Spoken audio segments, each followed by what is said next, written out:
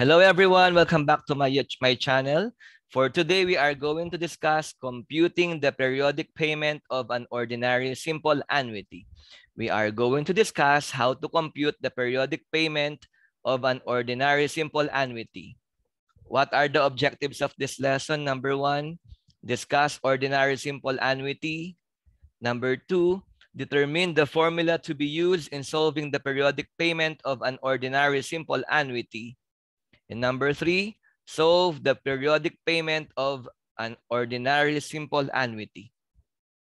Always remember, be persistent. Soon you will thank yourself for not giving up. Do not give up, because soon you will thank yourself for not giving up. What is annuity? It is a series of equal payments at regular intervals.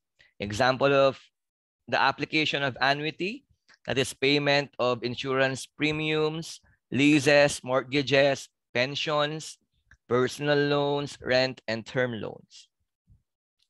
What is ordinary simple annuity again? Ordinary annuity, it is the annuity that is paid or received at the end of the time period. While simple annuity, it is the annuity in which the number of compounding periods per year coincides with the number of annuity payments per year. So these are the keywords to be remembered. J is equal to nominal interest rate. M is equal to the number of conversion per year. T is equal to the time period or term of the loan or investment. N is the number of payments in the annuity. R is the size of each annuity payment, or it is the periodic payment. I is equal to interest rate per compounding period. So these are the compounding frequencies and periods. Compounding or conversion frequency for annual, that is, we have one number of compounding per year. Semi-annually, we have 2, that is every after 6 months. Quarterly, we have 4 compoundings per year. That is, the payment is every after 3 months. Bi-monthly, we have 6. Monthly, we have 12 number of compoundings per year. Let's now try to solve this problem. To accumulate 85,250 pesos, Maria Jackson needs to place equal deposit at the end of every 3 months in a fund which earns 18% compounded quarterly. If he will deposit the same amount in 6.25 years, how large should each deposit be? So what is the formula to be used? Since the future value is given, we are going to use R is equal to S sub n multiplied by I divided by the quantity of 1 plus I raised to n minus 1. That is the formula to be remembered in determining the periodic payment of an ordinary simple annuity. Let's follow the process, determine the given and formula to be used. So this is the problem a while ago. To accumulate 85,250 pesos, Maria Jackson needs to place equal deposit at the end of every 3 months in a fund which earns 18% compounded quarterly. If he will deposit the same amount in 6.25 years, how large should each deposit be? What are the given? Future value of the ordinary simple annuity is 85,250 pesos. M is 4, number of compoundings per year since it is quarterly. Time is 6.25 years. In order for us to get the value for N, we need to multiply time times the number of compoundings per year, that is 6.25, multiplied by 4, that is 25. We have 25 payments for the whole transactions or for the whole term. The nominal interest rate, that is 18% or 0.18. In order for us to get the value of I, that is, I is equal to the nominal interest rate divided by M. 0.18 divided by the number of compoundings per year, that is 0.045. So these are the given. Let's now identify the formula to be used. So that is R is equal to S sub n multiplied by I over the quantity of 1 plus I raised to n minus 1. Since we have now the given, we can now substitute it on the given formula. Given, then substitute on the given formula, and it goes like this. 85,250 multiplied by 0.05, which is the value for I, divided by 1 plus I, 0.045, raised to the value of n, that is 25, minus 1. First step, we multiply 85,250 by 0.045, and we are going to add 1 and 0.045, and it goes like this. 85,250 multiplied by 0.045, it's 3,836.25. Then we are going to add 1 plus 0.045, that is 1.045. After we multiply this one and after we add this one, we are going to simplify 1.045 raised to 25. What is 1.045 raised to 25?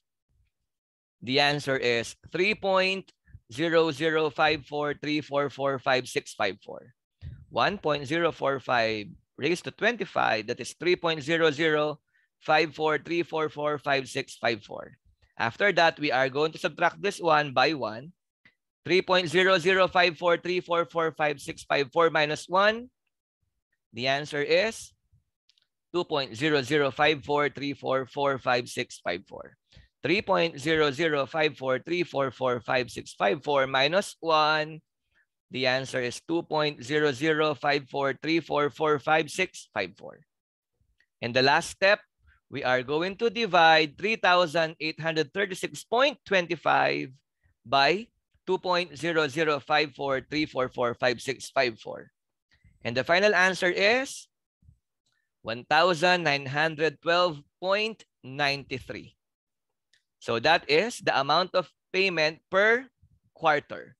In order for you to achieve 85,250 pesos after 6.25 years, payable in 6.25 years with an interest or nominal interest rate of 18%, compounded quarterly, you need to pay 1,912.93. Okay, I hope you were able to follow our simple instruction. Let's move on the next example.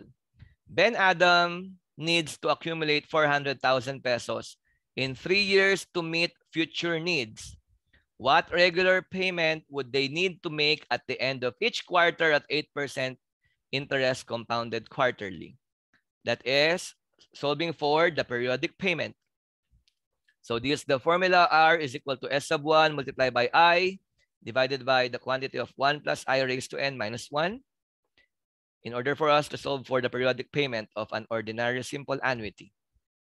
So now let's follow the step in solving it. Determine the given and the formula. So this is the problem. Ben Adam needs to accumulate 400,000 pesos in 3 years to meet future needs. What regular payment would they need to make at the end of each quarter at 8% interest compounded quarterly? What are the given? We have S sub n, 400,000 pesos. That is the future value. Next, number of compoundings per year. That is 4 because it's quarterly. Then we have 3 years, the term. Then we have n, that is 3 multiplied by 4, time multiplied by number of compoundings per year in order for us to get the total number of payments for the whole term. 3 times 4, that is 12. 12 payments in 3 years. Nominal interest rate, that is 8% or 0.08. In order for us to get the value for I, we need to divide the nominal interest rate by the number of compoundings per year. 0.08 divided by 4, that is 0.02. So these are the given. Let's identify the formula. That is R is equal to S sub n or future value multiplied by I over the quantity of 1 plus I raised to n minus 1. Let's now substitute the given on the formula, and it goes like this. 400,000, I is 0.02, N is 12. The first step, multiply 400,000 by 0.02, then add 1 and 0.02 on the denominator. On the numerator, we are going to multiply 400,000 by 0.02, then we are going to add on the denominator 1 and 0.02, and the answer are 400,000 multiplied by 0.02, it's 8,000.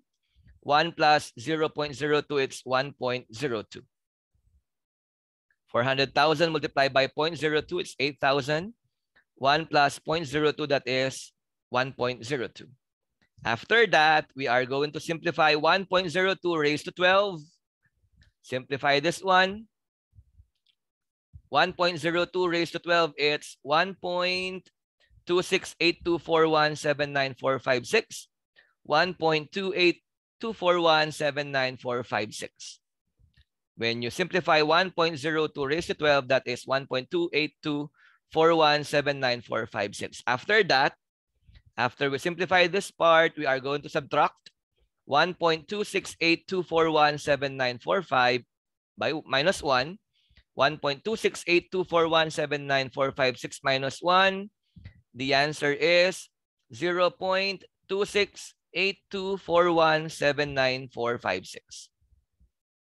The answer is 0.268241799456.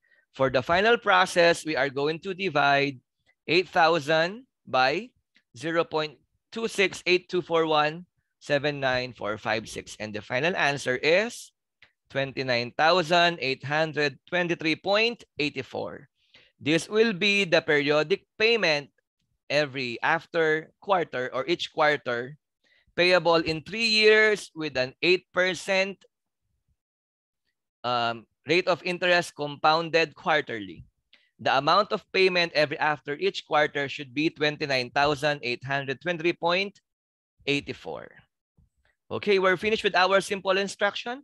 I hope you were able to follow it. Always remember, mathematics will always remind us that in every problem there is a solution. Thank you for watching, everyone. God bless you. See you on our next tutorial. Bye.